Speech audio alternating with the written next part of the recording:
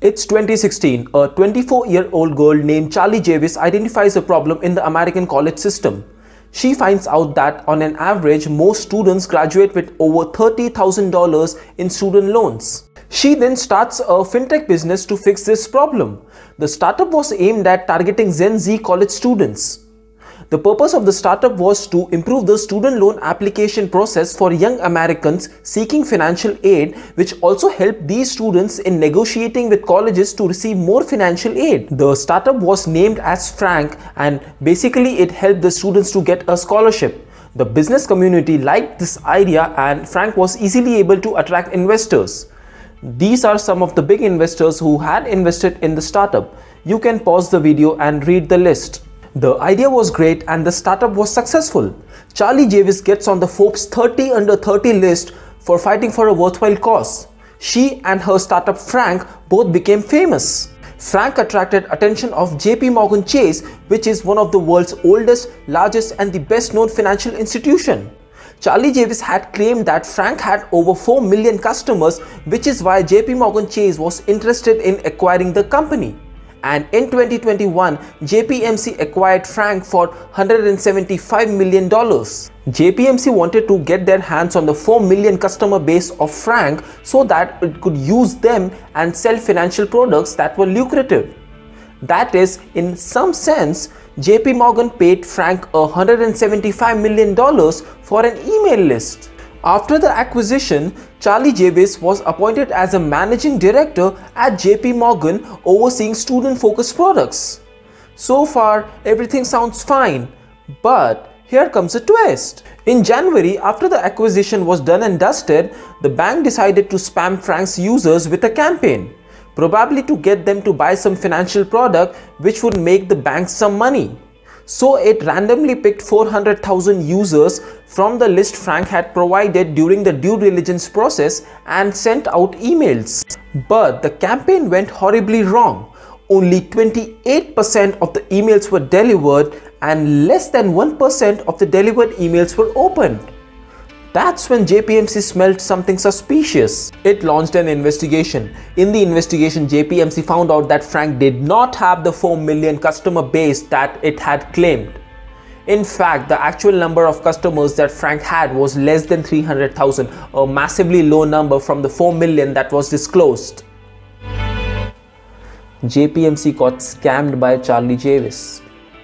Now, you are probably wondering that how on earth did a massive bank like JPMorgan miss the red flags before cuffing all that money? Well, let's just say that Charlie Javis outplayed the banking giant. Frank did not have the 4 million customers that it had claimed. It only had 300,000. But you don't get $175 million for that, right? So, what did Charlie Javis do? Basically, she inflated the user base with fake data. But how did she do it? Charlie Javis and her company's chief growth officer Olivier Armour reached out to a company called ASL Marketing, a firm that claimed to have most comprehensive, accurate and responsive data of high school students, college students and young adults available anywhere. It could give Frank exactly what it needed. They paid ASL $105,000 and bought a list of 4.5 million students. They then found a data science professor, a teacher at a college in New York City, and took his help to create fake lists. Javis asked the professor to create addresses for the fake students. The data science professor in an email asked Javis, "I can't seem to find addresses in my raw files. Should I attempt to fabricate them?" Javis responded saying, "I just wouldn't want the street to not exist in the state."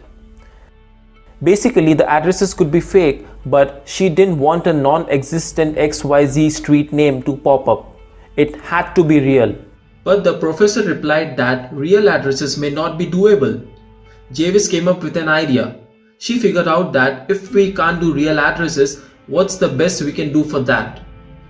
We can try a unique ID. Basically, she fooled JPMorgan by convincing them that the unique IDs in the list was to protect the confidentiality of the student users, that the unique IDs were tied to real addresses in the backend, and the bank believed her. Then came the email IDs. In an email, the data science professor asked Javis, Do you want me to make fake email IDs or do you want unique IDs after all?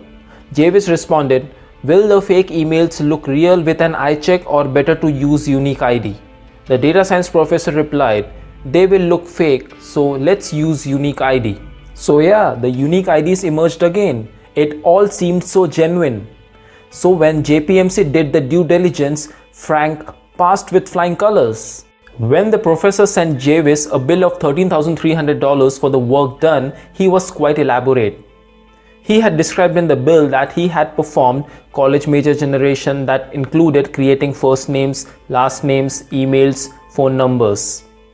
Quite an honest man, yeah? But Javis freaked out. A sharp auditor would definitely ask questions about this, so she asked him to remove it all.